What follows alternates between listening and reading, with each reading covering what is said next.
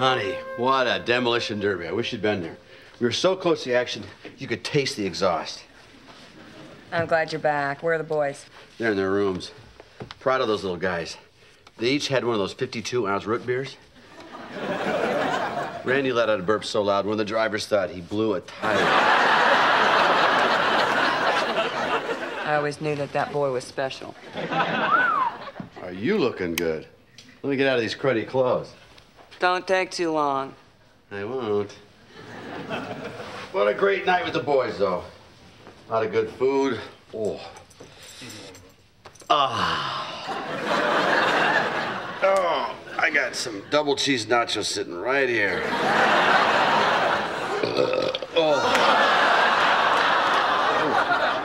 Tim. Got a little gas ball moving.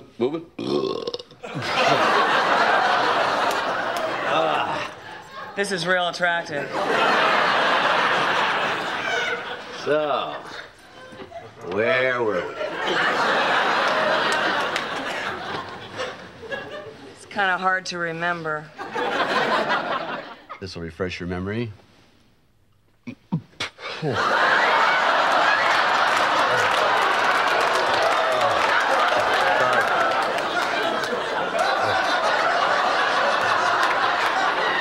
I'm sorry.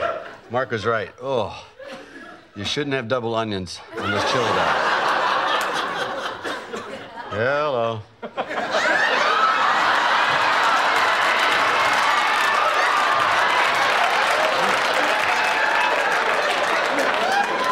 Where you going? I've had enough. I thought we were gonna, come on. Are you insane?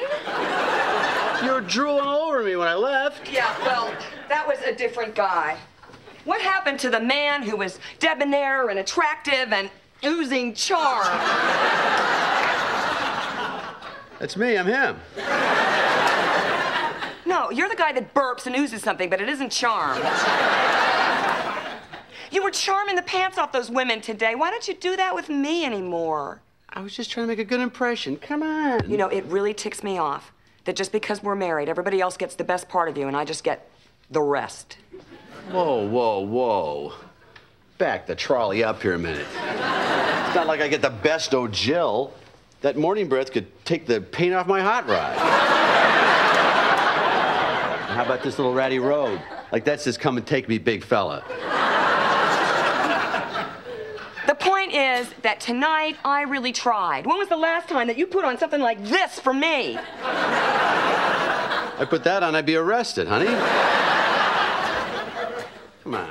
All I wanted was one night of romance, and you turn it into a big argument. So let's not argue. I, for one, am still in the mood. I'm taking a wild shot that you're not.